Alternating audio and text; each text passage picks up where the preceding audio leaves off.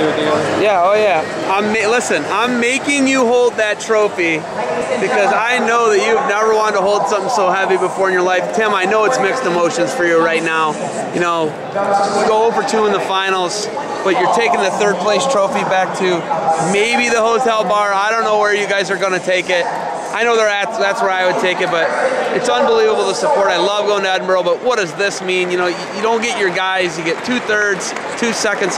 What does this mean, taking this back on the plane? It means the kids did a lot of hard work and came together, and I mean, this is unbelievable. This is the goal they set when we started the season. You know, things didn't go our way all the time. You know, AJ got hurt. You know, we overcame a lot of things, you know, to get this. You know, we lost our 57-pounder. The kids just fought and fought, and, you know, I'm so proud of them. I look at it, man. It's just like, I tell everybody you're the best coach in the country. It's incredible to me what you guys do it with. And it's not bad rep in Edinburgh, but you know, it's not a Division I Big Ten field, Coach. How do you guys do it? I think it's a family there, you know, and people like going someplace where there's family. You know, we take care of the kids, you know, whether they're, you know, winning or not, whether they're hurt or healthy, and I think people know that, and I think people want to come wrestle at Edinburgh for that reason.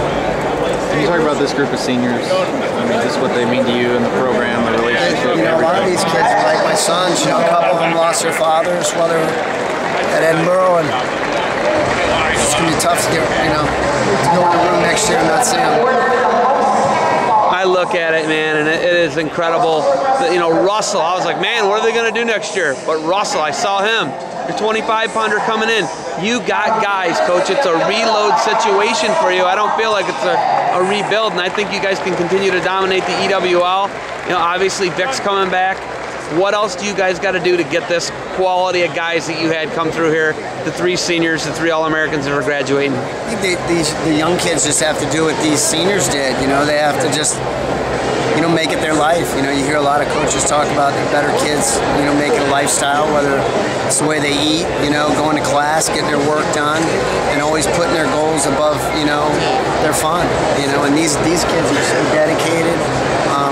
Just great role models for those young guys. Hey, congratulations. Thanks for making me let you hold that thing, man. And I know you like that heavy feeling. Yeah,